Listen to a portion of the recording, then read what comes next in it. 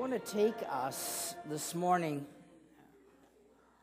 back into the Gospel of John, of course, but I want to take us out of the resurrection scene, and I want us to see what resurrection does.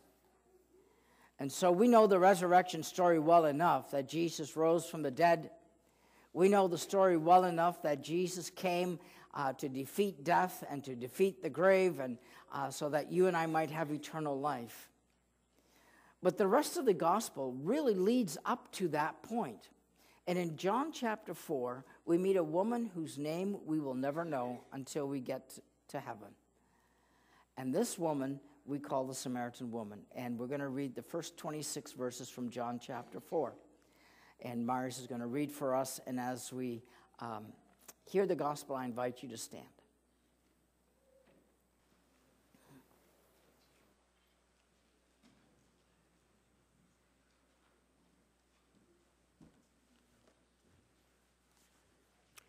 Now, when Jesus learned that the Pharisees had heard Jesus making and baptizing more disciples than John, although it was not Jesus himself, but the disciples who baptized, he left Judea and started back to Galilee. But he had to go through Samaria. So he came to a Samaritan city called Sychar, near the plot of the ground that Jacob had given to his son Joseph. And Jacob's well was there, and Jesus, tired out by his journey, was sitting by the well, and it was about noon. A Samaritan woman came to draw water, and Jesus said to her, "Give me a drink." The disciples had gone to the city to buy food. And the Samaritan woman said to him, "How is it that you, a Jew, ask a drink of me, a woman of Samaria?" Jews do not share things in common with Samaritans. And Jesus answered her, "If you knew the gift of God and who it is that is saying to you, 'Give me a drink,' you would have asked him, and he would have given you living water." And the woman said to him, "Sir, you have no bucket, and the well is deep. Where do you get that living water?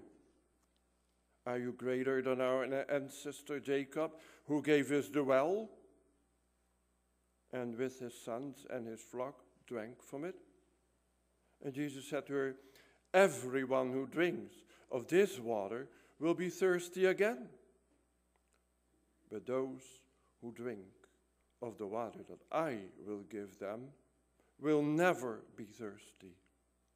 The water that I will give will become in them a spring of water, gushing up to eternal life." And the woman said to him, "Sir, give me this water so that I may never be thirsty or have to keep coming here to draw water." And Jesus said to her, "Go, call your husband and come back." And the woman answered him, "I have no husband." And Jesus said to her, "You are right in saying, 'I have no husband.' For you have had 5 husbands, and the one you have now is not your husband. What you have said is true." And the woman said to him, "Sir, I see that you are a prophet. Our ancestors worshipped on this mountain, but you say that the place where people must worship is in Jerusalem."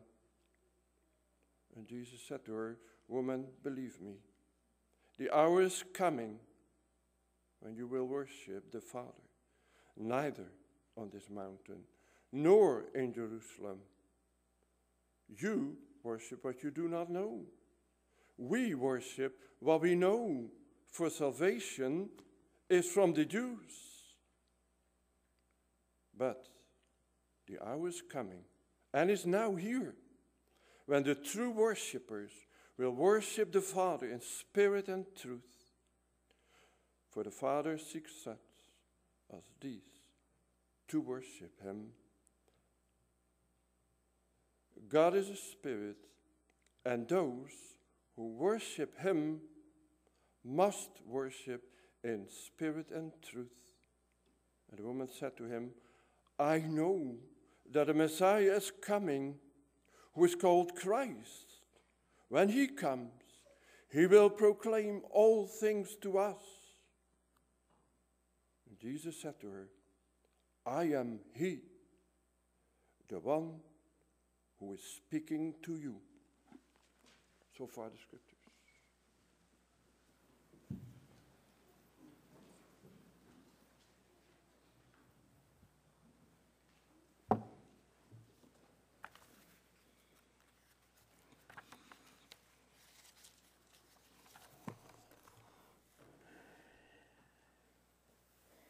Each of us has a deep need that we just can't fill. This morning, Linda put some lotion on my back because it was itching and I couldn't reach it.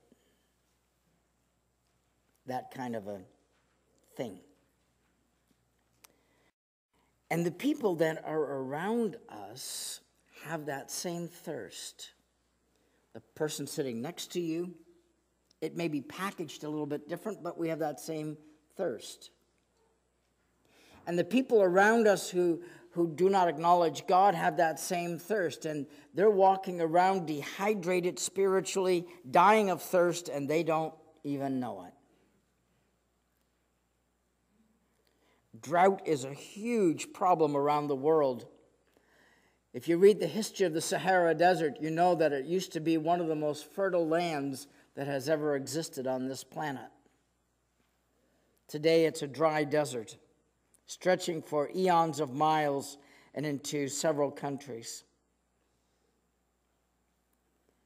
Spiritual thirst, God says, is also a reality. Psalm 42 talks about it. As a deer longs for the water, so my soul longs for God.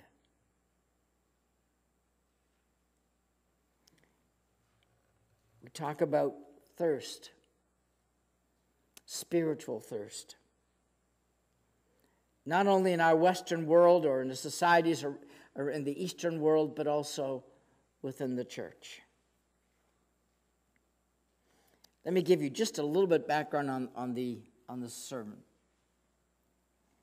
Jesus has heard that the Pharisees have heard that he's baptizing and making more disciples than John is. And we know the kind of reception that John got, and Jesus really doesn't want to get into it with the Pharisees at this point. So he goes back through Samaria to go to home, which is in Galilee. There's two reasons that he goes that way. First of all, it's the shortest way home. I mean, you can go all the way around Samaria. Is that picture of Samaria? No, it's not. That picture of Samaria you'll see in a few minutes. We're just going around is a long way, and it takes you to a place that the Bible calls the place of darkness, Decapolis it's called, the place of 10 cities. So Jesus goes straight through. But also Jesus goes straight through because he has a divine appointment that God set up. And being ever obedient to his Father, he stops in a place called Sychar by a well, which is known as Jacob's well. And there should be a picture. Oh, yeah, okay. That's fine. And at Sychar, as you can see in the top left-hand corner, there's a small town, and the well is on the other side of the road of that town. Joseph's tomb is there. And if you see Mount Ebal and Mount Gerizim on the left and on the right, those are known as the mountains of blessings and cursings from Joshua. Jesus comes up and he sits at the well that is there. And we got some pictures of the well. This is inside the church where the picture was taken. The church is called, it's an Orthodox called St. Fontini's. And as you can see, you can see the well there in the center, right before the baptismal font. And if you take a look down the well, this is what you see. It's approximately 100 feet deep. which is important to our story. So when you take a look at this well and you see what the well is all about, and you see Jesus sort of sitting by that well, a woman comes. And that's interesting, because in chapter 3, a man comes. Nicodemus comes at night. We know his name. We don't know the woman's name, but she comes in the brilliance of the noontime sun. John's playing with darkness and light again. He is a Jewish man. She is a Samaritan woman. In other words, he's a man of importance because he's a Pharisee. He's religious. He's respected. The woman, on the other hand, is a Samaritan woman where there's no respect anyway because, number one, she's a woman, and number two, she's a woman of ill repute and not considered to be very religious. Two totally opposite people. One was probably much richer than the other. And one came to find out what Jesus came to do, and the other came just to get some water. But they do have something in common. Despite his religiosity, and despite her sinful life, they're both lost. They're spiritually dead. And they're both being chased by the Christ. Remember Nicodemus? Any person who can do what you do must be from God. And Jesus instantaneously changes the subject and says, the problem is not who I am, but the problem is, where do you stand with God? You're dead.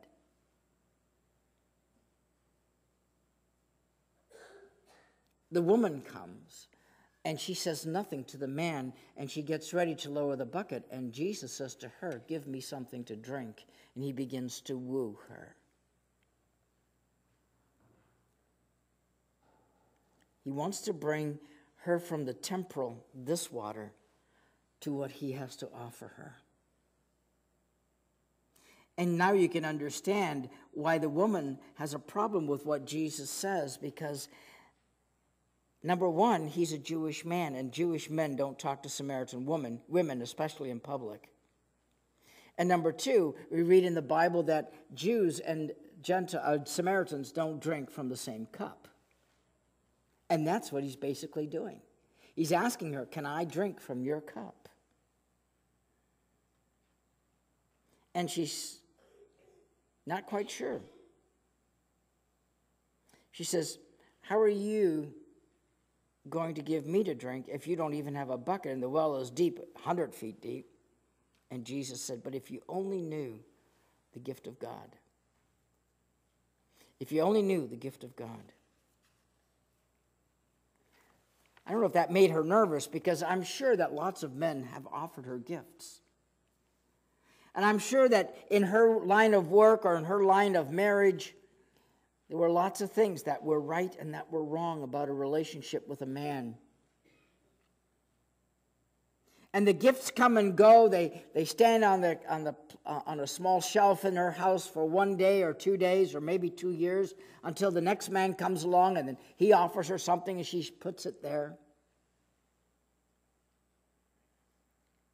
But Jesus wants her to know that the gift he's offering isn't something she has to pay for. It's not a gift that is just going to be around for just a little while.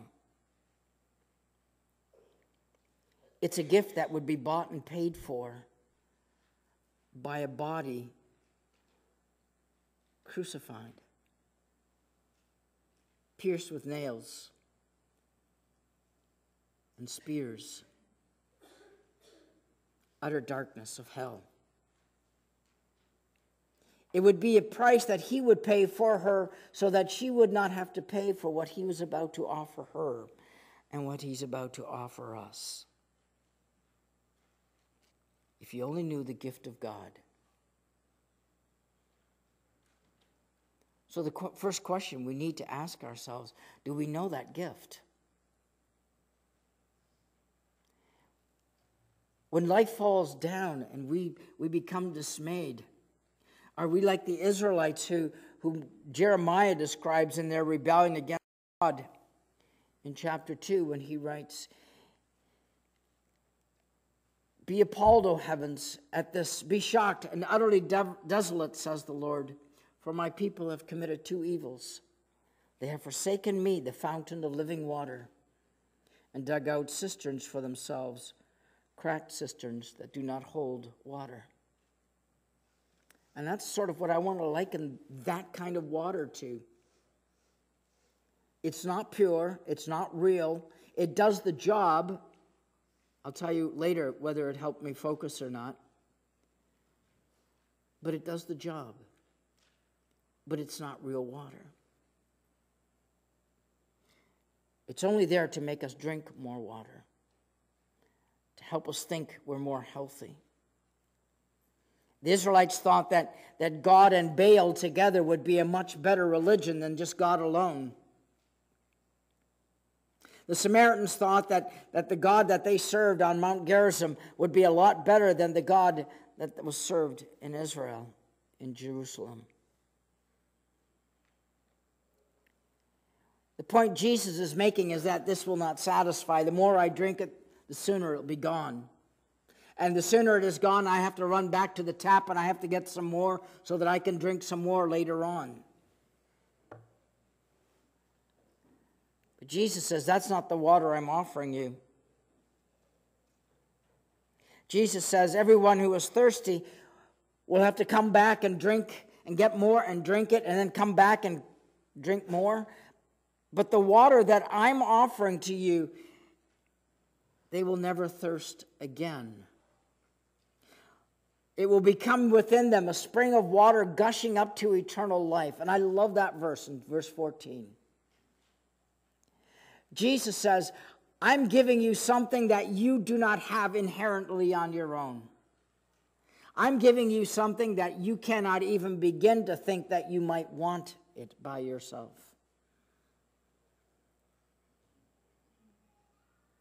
So I think of the world that she lived in. I think of the world that I live in, and I'm thinking they're not that much different. Her world was wrapped around that well.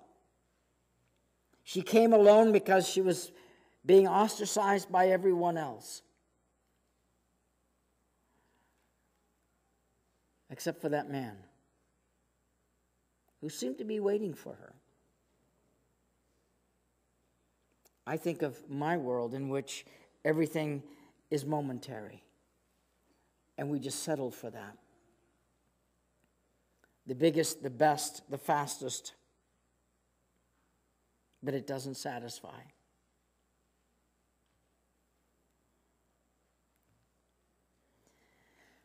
The woman was willing, I think, to settle for less than what Jesus had to offer. If he would just leave her alone, she could get her water and she could go back to the city. She was happy with just the water that was coming out of the spring at the bottom of the well to make her happy for a moment and to make the man happy with whom she was living. And yet Jesus in Matthew makes it so clear to us that we can't have both. We can't have the worldly water. We can't have godly water. We can't have Jesus and something added to it. It's Jesus or nothing at all. He says you'll either love the one and hate the other, or you'll hate the one and serve the other. He makes it clear we can't do both. A blog that I read a while back is that we seek to satisfy our bodies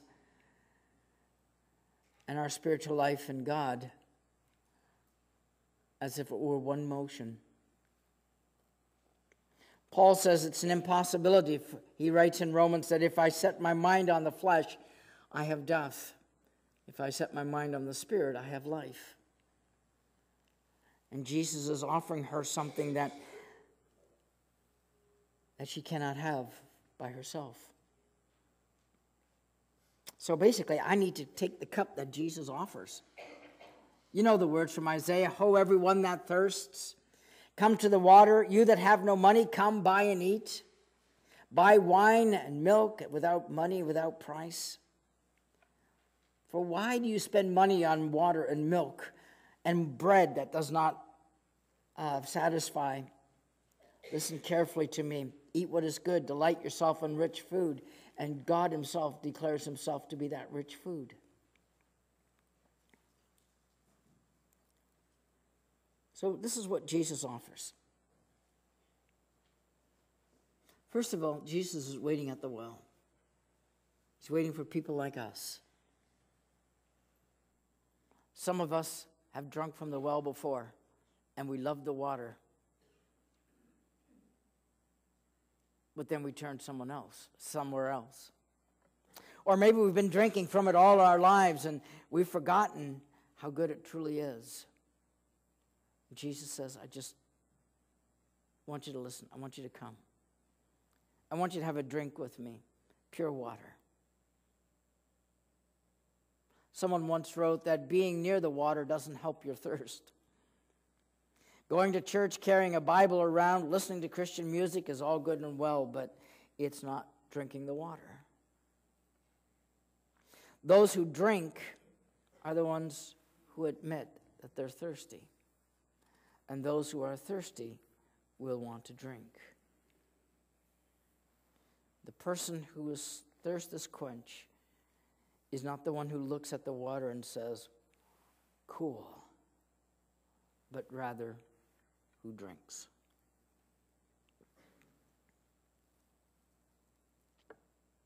Notice what Jesus offers. To the one who comes and drinks will never thirst again.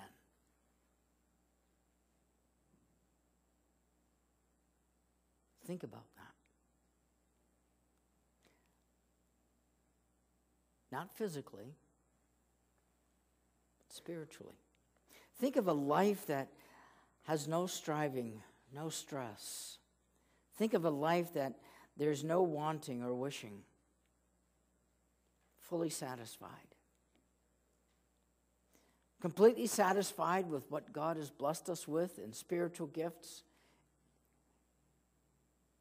Gifts that are in our homes, in our cars, with our children.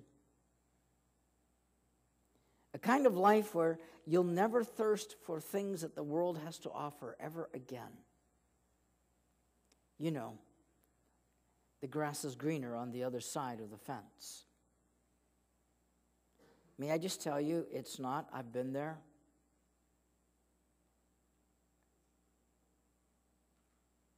God, who understands our deepest thirst, is willing to fill us to the brim with his goodness, his grace, his joy, his mercy, his peace. God is willing to say later on in the gospel that I have come to set you free. And in that freedom, there's so much joy, and it's joy to the fullest. It's more joy than you've ever had before. And all that is God filling my every need. Too good to be true? Come to the well. He'll tell you himself. Prophet Isaiah promised that in one of my favorite chapters, Isaiah 12, verse 3.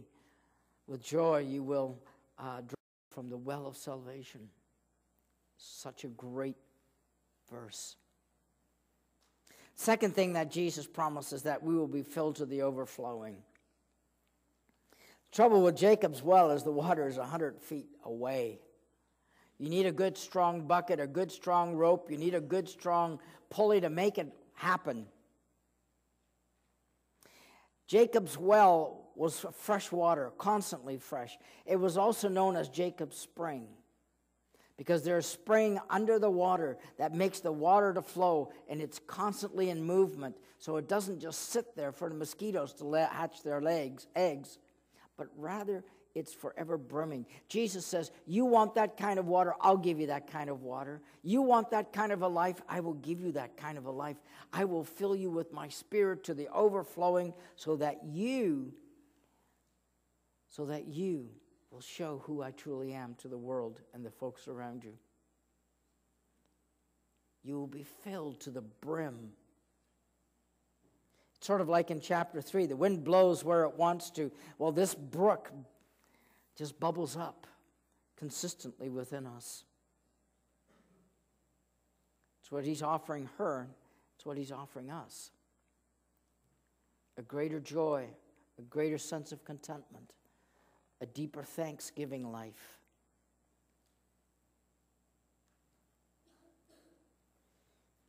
Thirdly, that this water will not only become in us a spring that is truly overflowing, but it will well up unto eternal life. Jesus is offering us something that is endless. It's not something that has to be replaced Sunday by Sunday. He gives us water that is endless. He gives us a life that is endless. When we draw from the well, we draw power and strength from him, so that the power of the Spirit, the presence of the Spirit, the strength of the Spirit, however you want to say it, comes and wells within us, a life that is from everlasting to everlasting.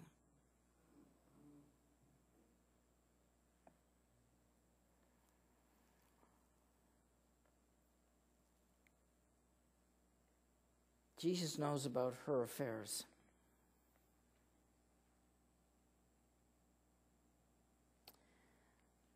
I lost a friend whose name was Tom. It wasn't that long ago.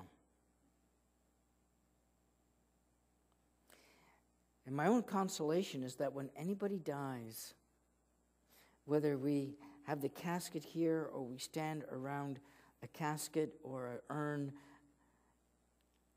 in another place, the only thing that keeps me going at that particular point is that Jesus says, you know what? I'm the resurrection and the life. I'm the water of life. You're going to keep going because of who I am, and because you know my promise that where I am, you will be also. And so Jesus invites her then to come and bring her husband. It's not because Jesus doesn't think she's not getting it, or that he really ought to be talking to a man. No, this is the woman he needed to talk to.